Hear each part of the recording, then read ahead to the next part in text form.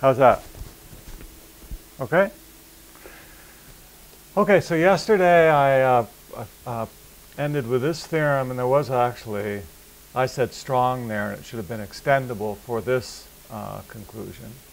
So this showed that you couldn't really generalize the L mu type construction even past super strong. Okay, so now we're going to drill a little bit deeper and find more obstruction. Okay, so now I need to talk about, we can't use extender models. We can't construct from sequences of extenders. So we have to now move to partial extender models. And this is what Martin's been talking about. So let me just remind you, if you have a transitive set, it's rudimentary closed. Those are the properties, closure under the rudimentary functions. But that's really just closure under sigma naught definability and those operations. And then we can define J alpha of P, where P is any set by induction. The usual way, we start with nothing, and then as a successor step, we take the smallest transitive set, which is rudimentarily closed, such that J alpha of P is in, what we already have constructed is in, and such that for every B in M, B intersect P intersect B is in M. And then we take unions at limits. Now I'm not going to be doing any fine structure really today, so I don't really care about all the levels. We're going to be focused mostly on the levels where you have ZF minus power set, in which case that's just L alpha of P, and you also have the axiom of choice. So you're constructing from a set, viewing the set as a predicate. You're not putting it in at the bottom. So for example, if P intersect L is empty, then J alpha of P is just J alpha. So at this stage, J alpha would just be L alpha. Okay, so now to distinguish extenders, which I talked about yesterday, from what I want to talk about today, I'll introduce the notion of a partial extender. It's simply an M extender for some transitive set that models ZFC minus power set. ZFC minus power set's a nice theory to work with, especially when you want to take ultra powers and things. So what's the form of our model? If we have a sequence of partial extenders, then for every eta in the ordinals, we'll let J super E sub eta be what you would construct from a predicate, but I have to tell you what predicate, because we have a specific definition of what an extender is, and we can't really construct from that. We wouldn't get anything. So you kind of repackage the extender so that we can construct from it, and that's how you do it. It's just the smallest, oh, my first? Yeah, so, sorry. This is our extender sequence.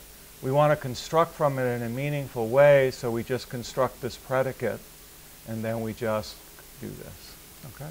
So it's the natural way that you would construct from an extender, a partial extender sequence. Okay, so now something from fine structure theory.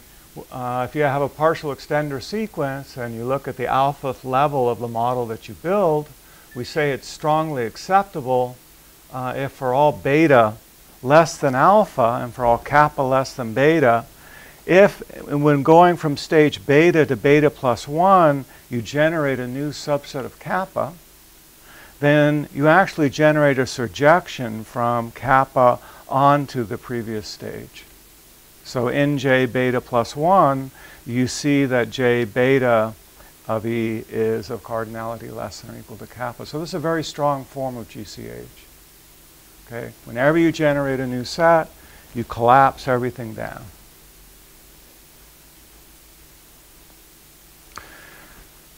Okay, so suppose that we have a transitive set. It's a model of ZFC minus power set, and E is an M extender, and we let JE from M to the ultra power be the ultra power embedding. There's no problem with taking an ultra power because we're in ZFC minus power set.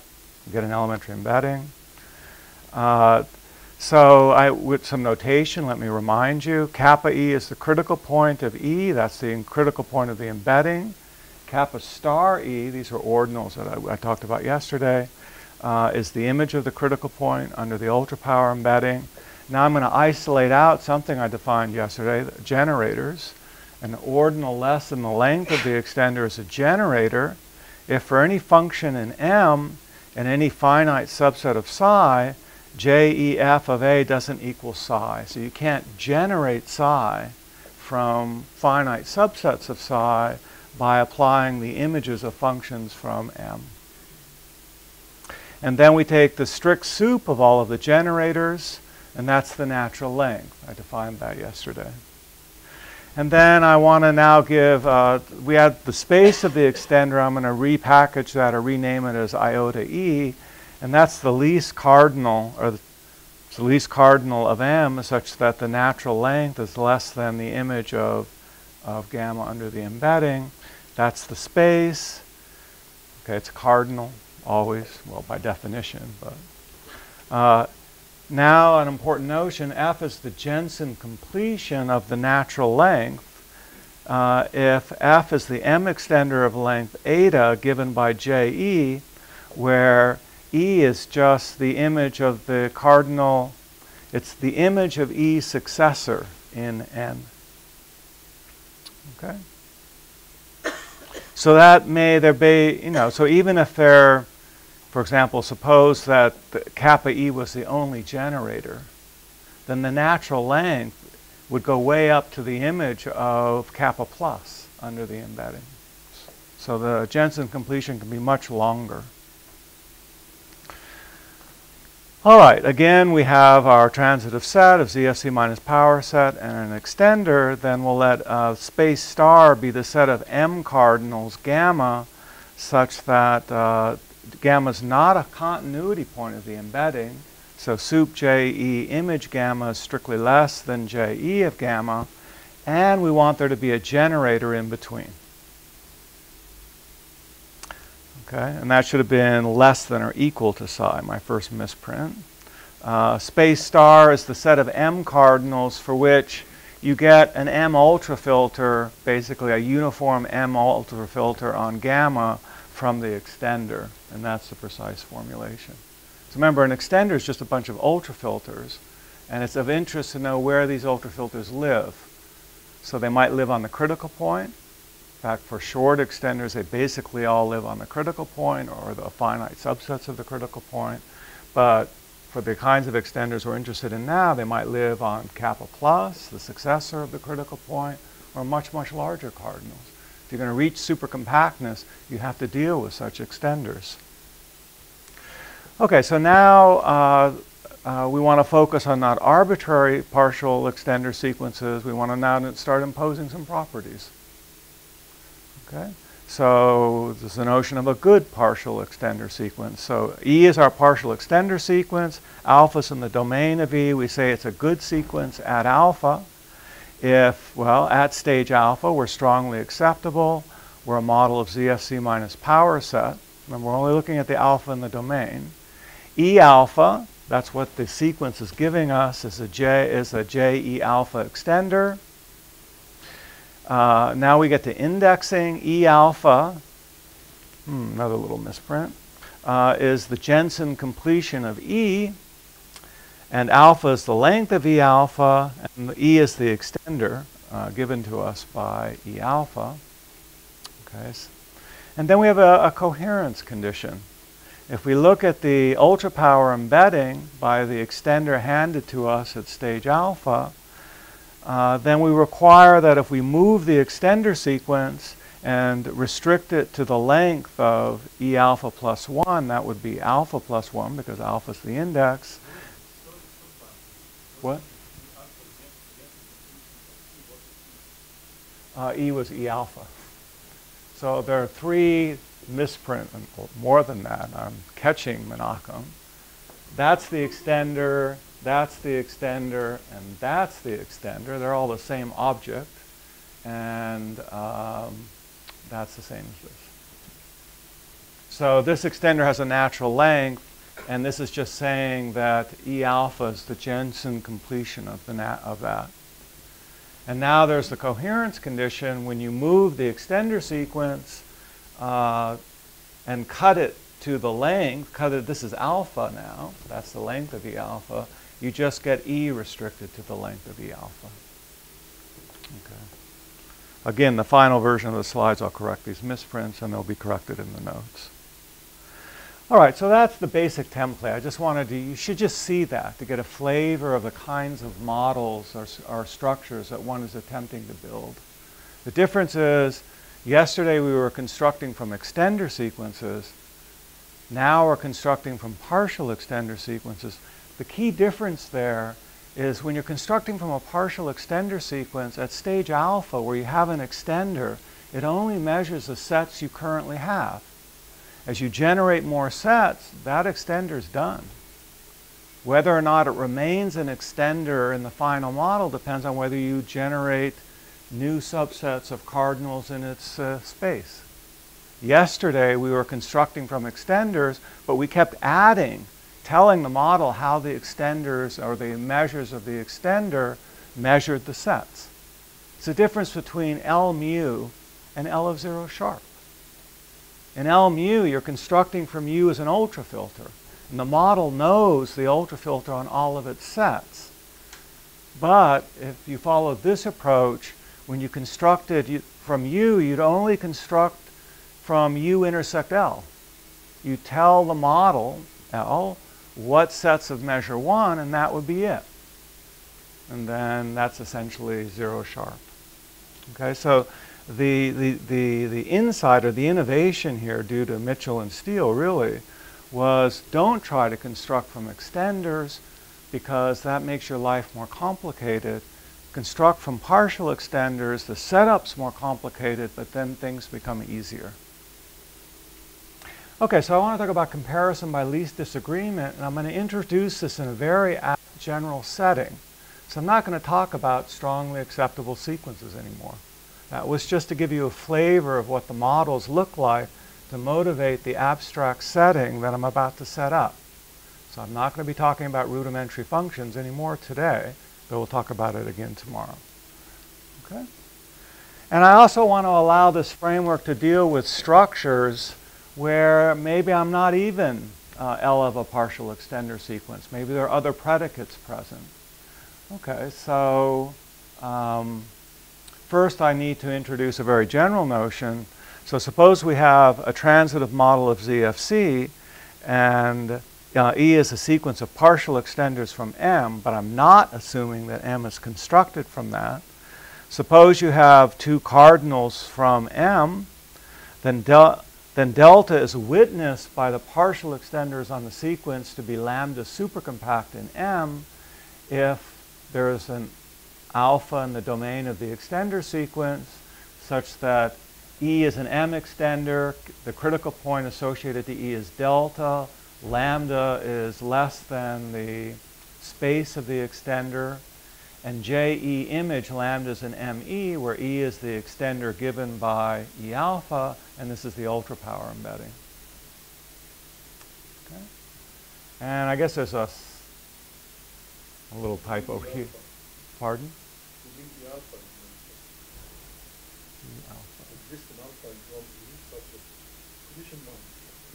Condition 1. Well, I said here. No, I'm okay here. I said E is a partial extender given by E alpha.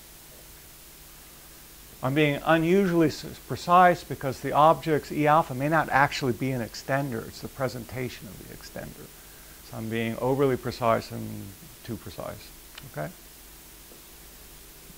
Okay, now why do I have this? Because lambda might have cofomega, in which case, well, I don't know why I did that. Who knows? That's less than or equal to is fine. Okay? All right.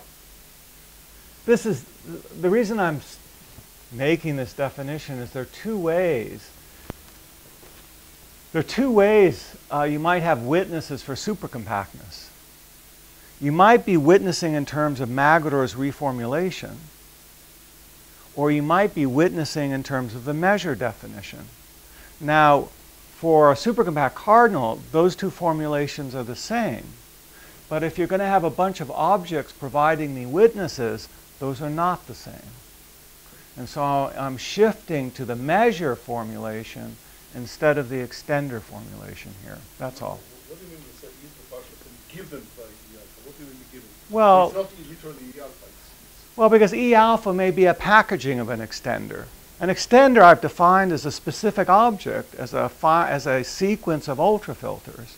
When you construct with predicates, that's not the right formulation. So E alpha is a predicate that codes up that information. And literally, the way I defined extender and the way you encounter this naturally, E alpha may not formally be an extender. It's a coding of the extender, that's all. So I'm just trying to be, if you go look at fine structure paper and you see this, it's not an extender. It's a presentation of an extender. And I'm just making that point explicit here. All right, so now how are we going to consider structures? Well, all the structures are going to be transitive. They'll be of the form ME. For everything in the domain of E, bold E, the associated object will be an M extender. I'm sorry. I didn't say what I meant. So we're going to be looking at structures like this. M itself may be a structure, but the underlying set is a transitive set. This is a sequence of partial extenders, but my conditions are only going to apply for the coordinates where I get an M extender and where the critical point is less than the space, or iota E, where E is the partial extender given by what I have at stage beta. Okay, so I'm going to be spelling out these conditions. So I'm going to set up some notation. Iota E I've already defined. It's the space. Gamma is the successor of the space in M. And J is the ultrapower embedding. Remember, this is a total extender. Okay, so here are the conditions. So there's a whole bunch of them, but I'll try to motivate them. There's a suitability condition, and that is the space is less than the image of the critical point, and nothing less than the critical point is witnessed to be less than the critical point supercompact in M by E. Okay?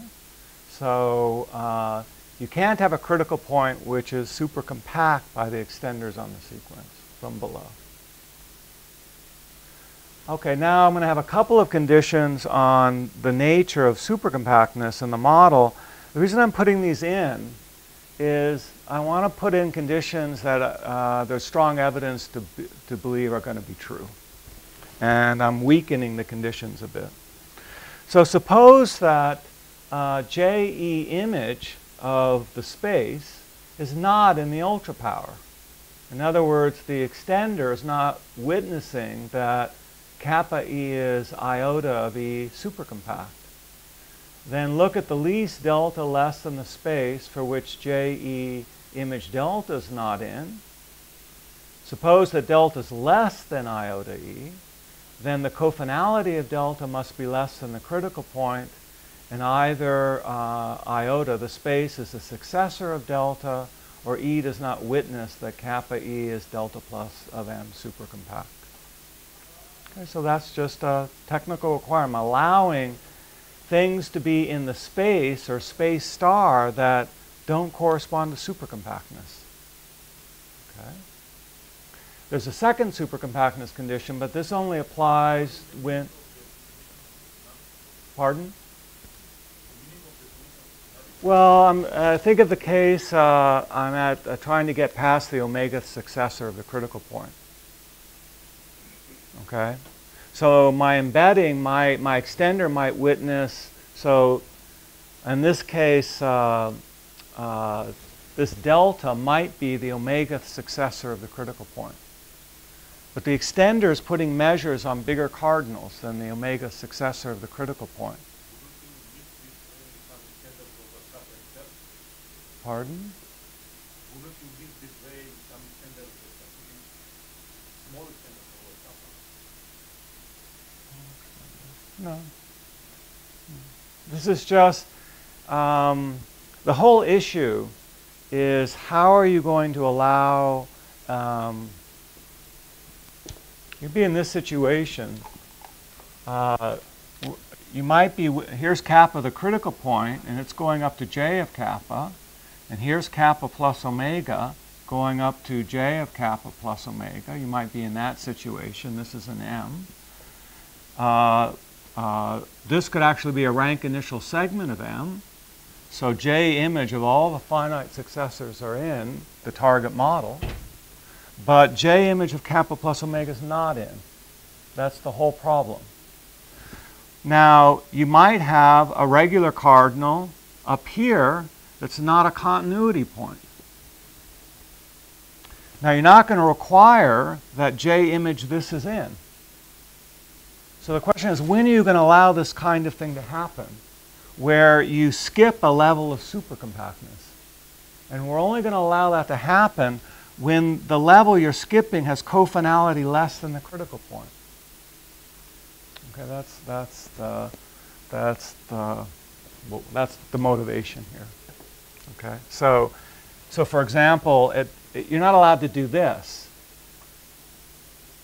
Maybe you have a cardinal here that's a limit cardinal and of cofinality equal to kappa, so it's not a continuity point, say. Then you have sup J image, and you've got all of these, supercompactness up to there. You're not allowed to put a measure up here unless you have the pointwise image, the J image of gamma in. So if you're in the situation where you're looking at where supercompactness is failing, if that first point has cofinality bigger than or equal to kappa, then all the measures have to concentrate at kappa. You're not allowed to skip. The only time you're allowed to skip, and you're forced to skip, that's the whole point of what I'm talking about today and tomorrow, is when you're that place where supercompactness is failing by virtue of the extender is a singular cardinal of cofinality less than kappa.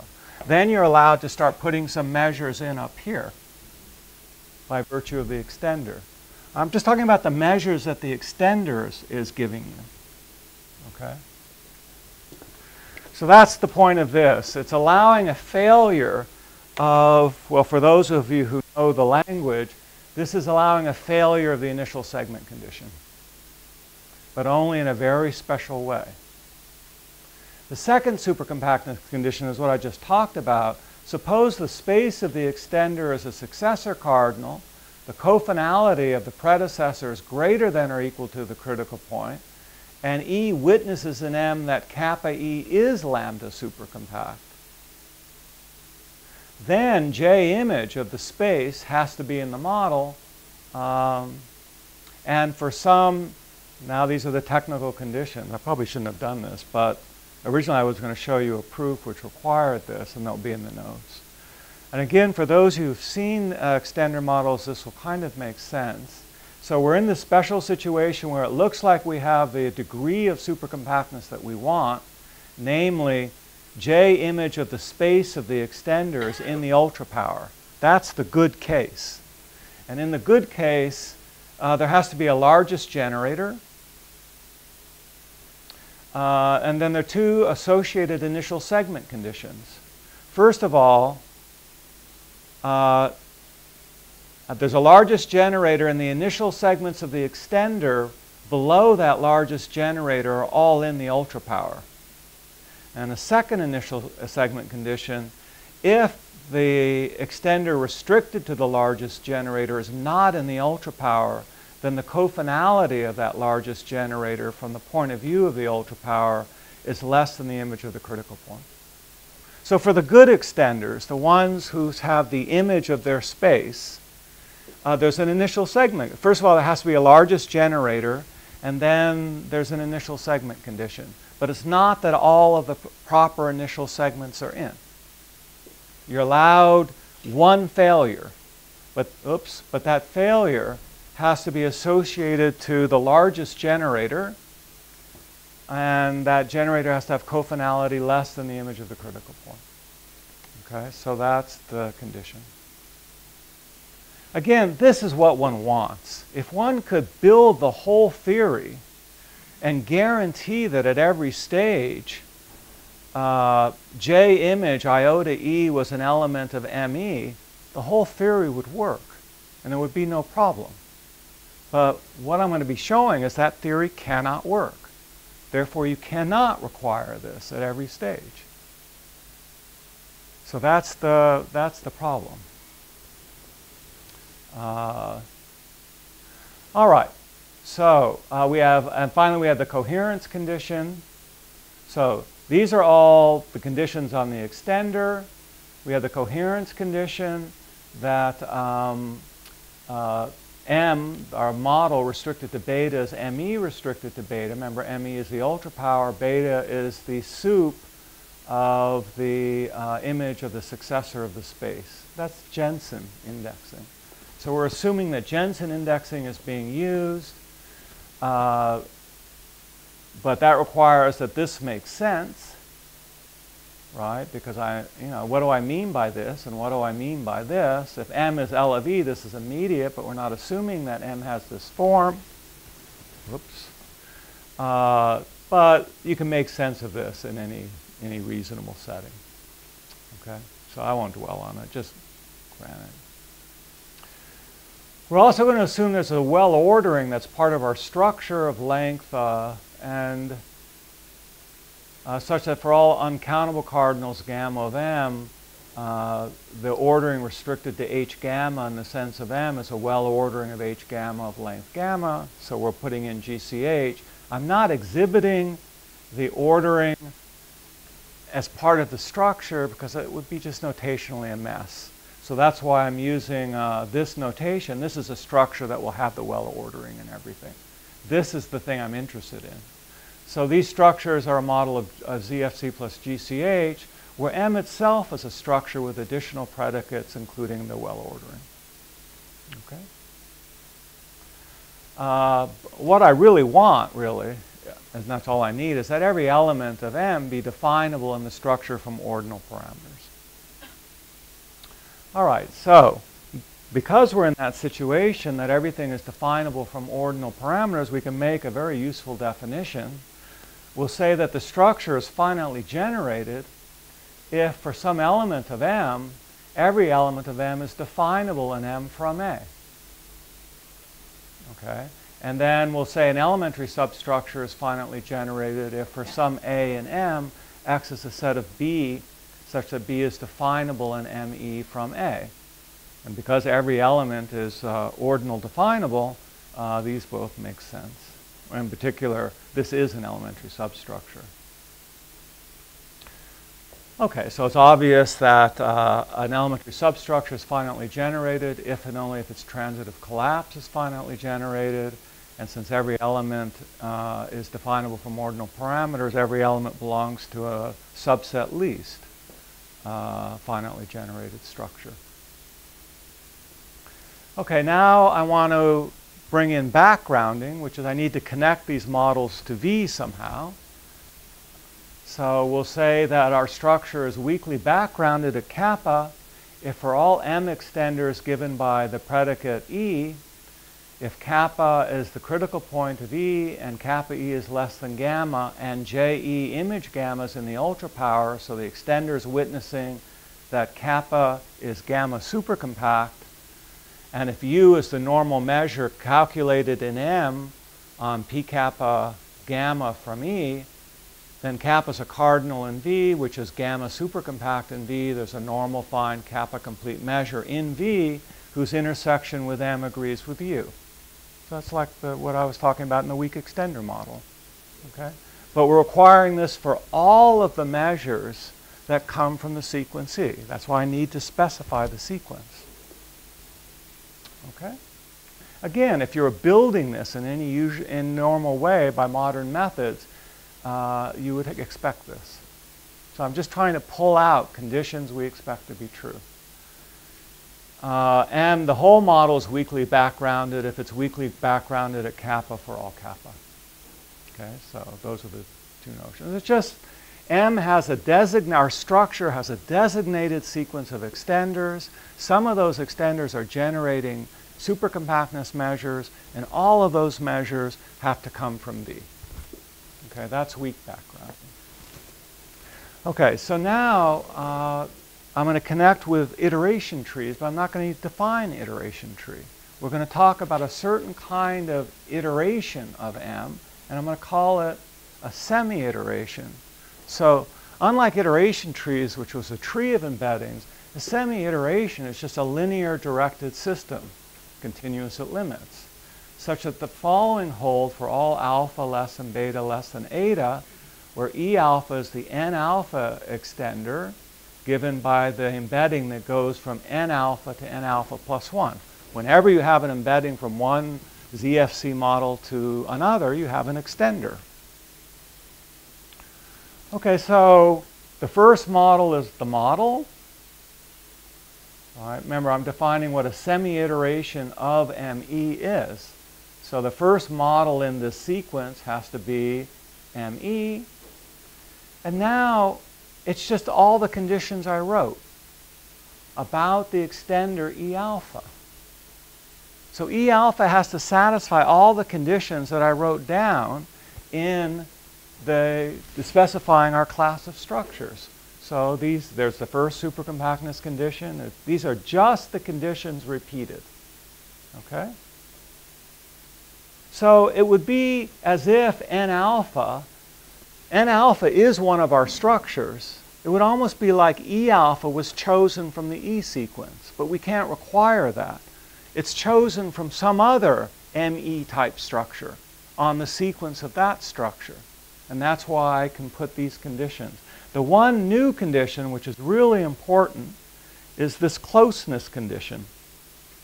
That if you take any of the measures associated to the extender E alpha, remember that was the extender that's taking you from N alpha to N alpha plus 1, that measures in N alpha. I'm not saying that E alpha is in N alpha. I'm just saying all of its measures are in. Okay? And now with this, so what this kind of iteration is, what I'm trying to capture here is the kind of iteration map you would get from a branch through a maximal iteration tree.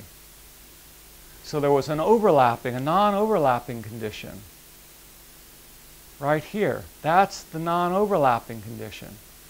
That alpha is less than beta, the image of the critical point on the alpha embedding is less than the critical point at the next. So as you move along the iteration, you start with the initial model, M0, ME, and then you're just applying some M extender to get the next model.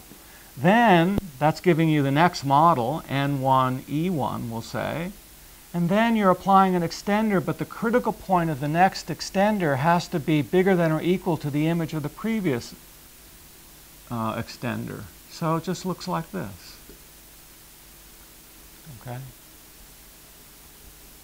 So it looks like a branch through a weakly maximal iteration tree. Pardon? So the alpha extender is I have an embedding from N alpha to N alpha plus 1.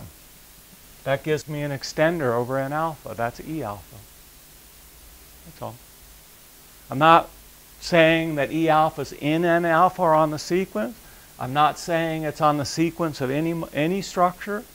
I'm just saying that the extender that takes you from N alpha to N alpha plus 1 looks like it could be on a sequence of some structure. That's all. I'm trying to get the most general notion that I can because I want to show that something can happen. So I want to, in other words, I'm trying to get the weakest notion of comparison that one can formulate, so I want to put as few conditions on this as possible. Okay? Remember, the title is a failure of comparison. All right, so that's a semi-iteration.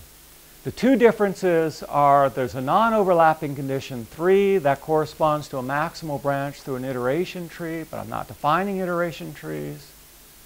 No reason to. And there's this closeness condition. For those of you who've seen fine structure theory, this is an important condition. All right, so here's the abstract form of comparison. Suppose we have a structure okay, then we're going to say it satisfies comparison if for all elementary substructures of the structure, the following hold. Suppose x and y are finitely generated, and x doesn't equal y, and they have the same reals.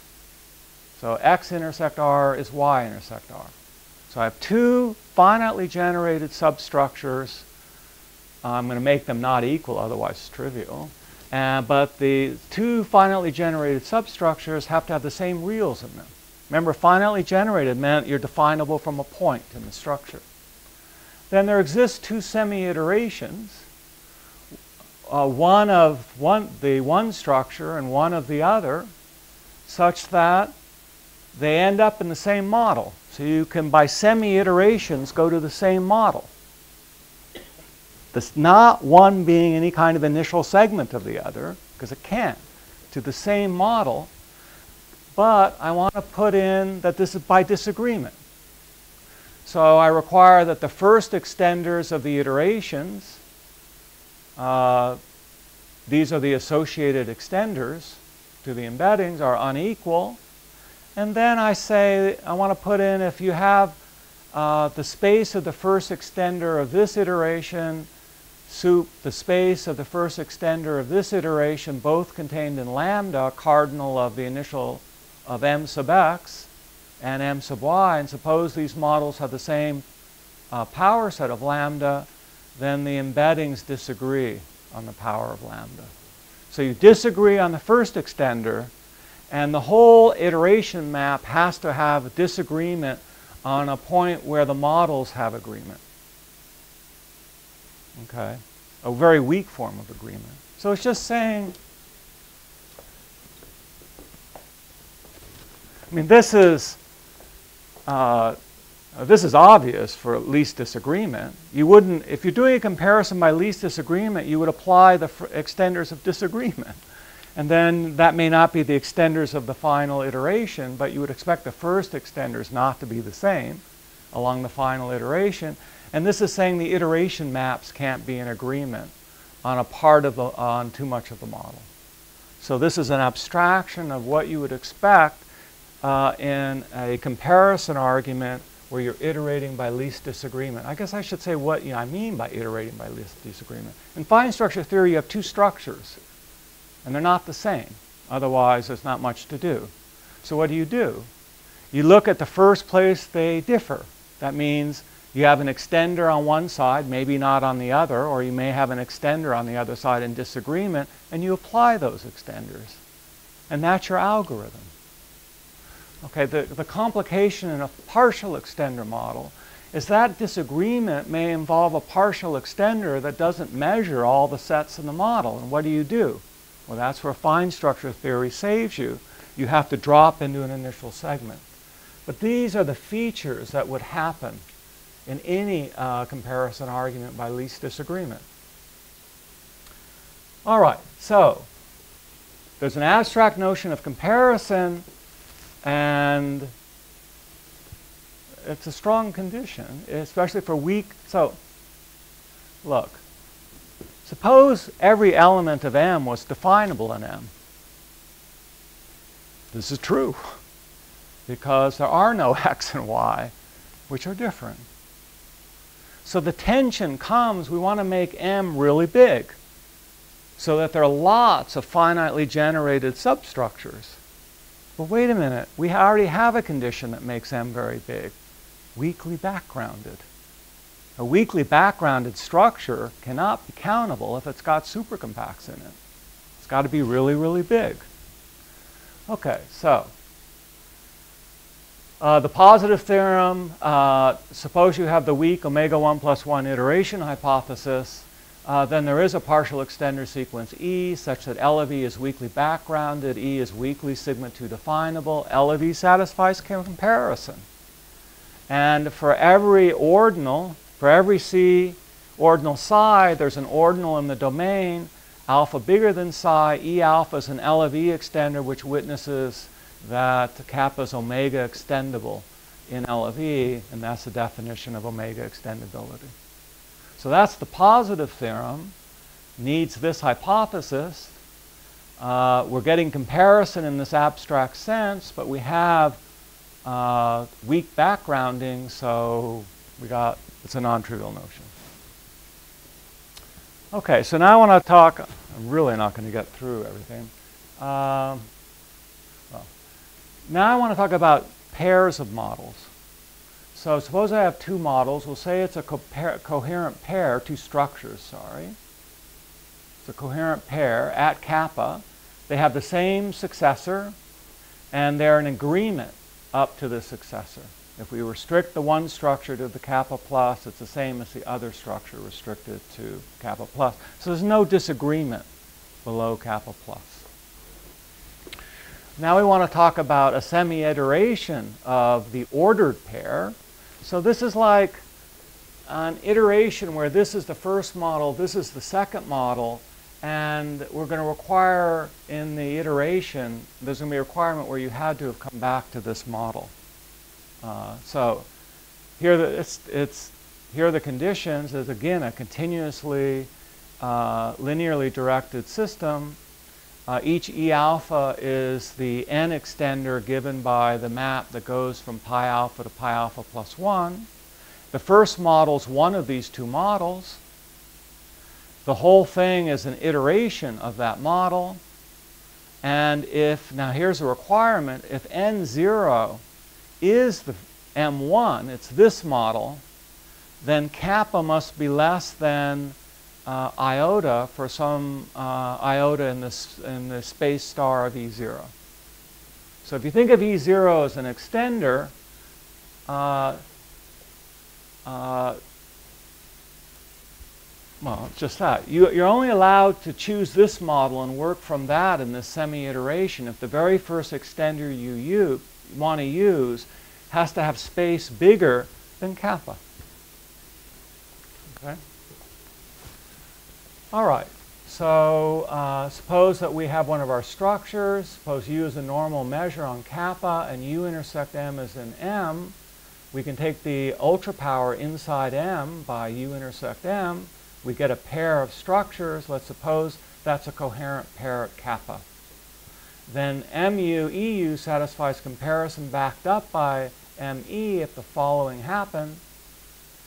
We take now just one finitely generated substructure which contains that measure, and we take its transitive collapse and we take the images of these objects under the transitive collapse.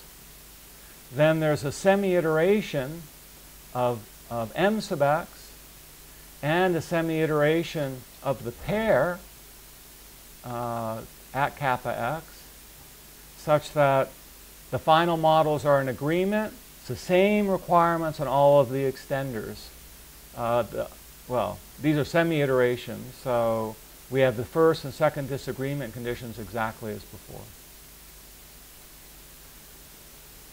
Okay, so a lemma which I was going to prove, but in the interest of time I won't. It's just a simple case of the universality theorem that I proved yesterday. Suppose we have a structure and it's weakly backgrounded. Suppose in the structure delta is witnessed by the partial extenders on our sequence to be supercompact in M.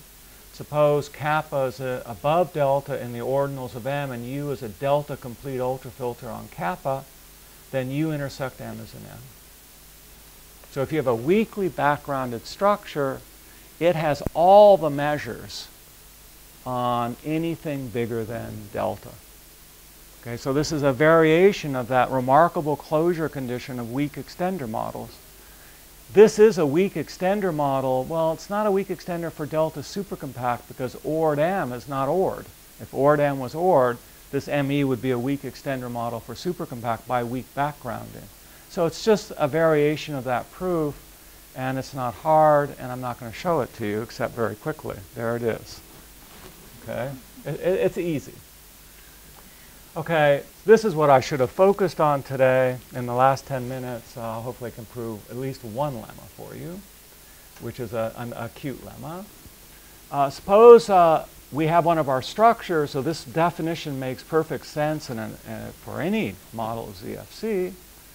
suppose we have an elementary embedding from our structure into another one, then we say pi is close to ME if for every x in M and every point in pi of x, look at the induced ultrafilter on the power of x given by pi, that's in M.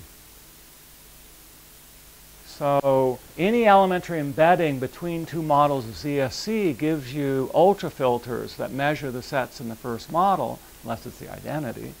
And what it's saying is those ultrafilters are all in the model. Okay?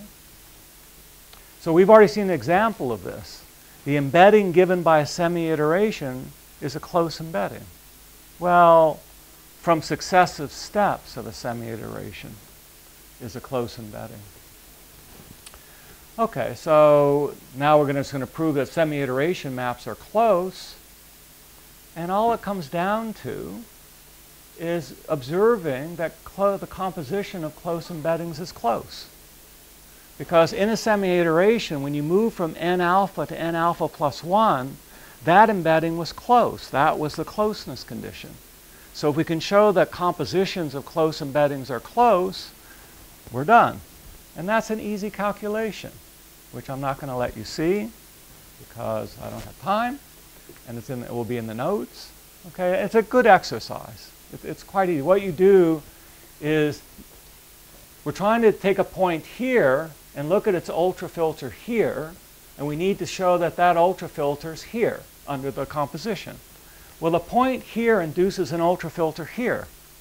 The ultrafilter here is a point, which then induces an ultrafilter that's here, and that enables you to calculate the ultrafilter that this point induces by the composition. And that's what this is doing. Okay, so it's an easy calculation. Okay, here is an amusing fact. And it's in fine structure theory, it's important to know that certain maps are unique. There's a Dodge-Jensen lemma. This is an abstract version of that. No fine structure theory just uses closeness. So suppose ME is a model of ZFC infinitely generated now. Suppose you have two embeddings from ME into the same model, and these two embeddings are each close. Then the embeddings are the same. So there may be many ways to map a finitely generated structure into a target structure, but there's only one way to do it if the embedding is to be close. And that's going to turn out to be a really powerful tool. So what do? We fix an ordinal such that every element of M is definable in ME from psi. That exists because it's finitely generated. And we just have to show that pi 0 of psi is pi 1 of psi. That uniques the embedding. Okay, so we let psi 0 be where pi 0 is sending psi, and we let psi 1 be where pi 1 is sending psi. And let's assume toward a contradiction that psi 0 is less than psi 1. All right, well, now we're going to use closeness. We can use psi 0 relative to the pi 1 embedding to define an ultrafilter, and that ultrafilter is in M by closeness. And then we can let Ju be the ultrapower embedding by that ultrafilter, and let Ku be the factor embedding. And because it follows that pi 1 is Ku composed with Ju. Okay, so now we can let a psi u upper u be the element of mu, the ultrapower, represented by the identity function. So Ku of that ordinal is psi 0, just chasing through how everything works. I mean, I guess I should do the calculation as why is there a factor map? Why does this actually embed? I mean, and that's a standard calculation. Okay? Well, now let's let nx fx be the transitive collapse of x, where x is the set of all a in n such that a is definable in n from psi 0. Remember, psi 0 is where pi 0 sent psi. So this is the original model. right? Because ME thinks everything's definable from psi. Pi 0 is sending psi to psi 0, and so so that tells us that nx fx is ME. But x is a subset of the image of mu under this factor embedding. Why? Because psi u is ku of psi u0, and since pi 1 is ku composed with ju. Further, ku of psi u0 is equal to psi 0, which is less than pi 1 of psi, and that's ku composed with ju of psi. So you put this all together, and what do you see? You see that psi u0, that's the thing represented by the identity function, is less than where ju sends psi. Let xu be all the things in mu definable from this, and take its transitive collapse. Well, that's ME. So now look at this ultrapower embedding, invert the transitive collapse of xu. That's not the ultrapower embedding necessarily. That is the ultrapower embedding. Pi u, what, sorry. That is the ultrapower embedding. So we have a canonical elementary embedding from the ultrapower of mu by the ultrapower of mu by pi u of u. I think there's a typo here. And now one can generate an ill-founded iteration. What you're doing is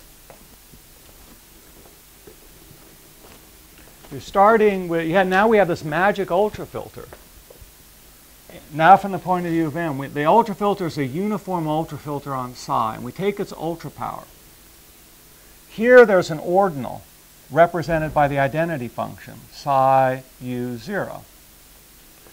Now this is not a normal ultrafilter, so we don't know that that's psi. But if we take the hull, we get an isomorphic copy of the original model. And then we see where u goes under that, and that's our next ultrapower, and we just keep iterating, and we're going to end up doing this and generating an ill-founded iteration of length omega. And that's a contradiction. You can't have an ill-founded iteration of a model of ZFC of length omega that's internal, where the measures don't go cofinal in the ordinals. And they don't, because they're always staying below the image of a given ordinal. Okay, so that's the uniqueness of the embeddings. So here's the theorem. So technical. Suppose we have supercompact, omega is bigger than delta, is strongly inaccessible. Then there's no weakly backgrounded structure whose height is omega, such that delta is witnessed by the extenders on the sequence to be supercompact in M, such that there exists an immeasurable cardinal below the ordinals of M, a normal ultrafilter, such that the following hold. This is a coherent pair at kappa. U intersect M is an M, and mu EU satisfies comparison backed up by ME at kappa. Okay, so why is this of any interest? Well, because this is a weakly backgrounded structure, this is automatic. That was our special case of universality. The model is closed under all ultrafilters that are delta complete, no matter where they live. So that, I just put that there to make sense of it. This theorem is saying these objects don't exist. So you might say, oh, the problem is being a coherent pair. But they're always going to be, if you have enough large cardinals in V in this gap, they're going to be the very strong embeddings that cohere M. So there are going to be plenty of coherent pairs. So then this has to fail, right? Well, if you were looking at the current methodology of building extender models, and you had a theory of comparison by least disagreement, the current iterability proofs would show that mu EU is iterable backed up by ME in a way that makes you able to prove comparison. So the current methodology has to fail. All right, so I wasn't going to try to give the proof. I have 2 minutes. maybe I should just stop here. Let me just show you the first bit. You assume toward a contradiction that you have the M and U, and you look at the ultra power embedding within ME using U. Now you take the elementary substructure given by the set of all A and M, which are definable in M from U intersect M. So that's a finitely generated structure. And now we just take the transitive collapse of everything in sight, and we put X's and U's to indicate the images under the collapse. So MX, EX is the image of the collapse. MXU, EXU is the image of MU, EU under the collapse. EXU, we have objects of interest. Our objects of interest are this embedding. Those three objects are objects of interest. They are all essentially in or definable from elements of X, so they all appear in the transitive collapse. And that's what all these X's are doing. Oh, we have other objects of interest. We have kappas in, and we have delta, but delta, did I put delta in? I should have put delta in if I didn't. Okay. All right, so these are, okay, it satisfies comparison backed up by ME at kappa. So we get these two semi-iterations of the pair. This is will be a coherent pair. That was part of the hypothesis. They end up at the same model. The first two extenders of the iterations are different, and then we have a disagreement. If the models agree on the power of theta, the initial models, then the whole embeddings have to disagree on the power of theta. Okay? Here's the key claim. And I probably, in my minus 2 minutes, can prove the key claim. We have two maps. We have, the claim is that the first model on the one side, so that's where we're iterating the pair, must be the ultrapod. We had a pair of models on the pair side, the model and the ultrapower.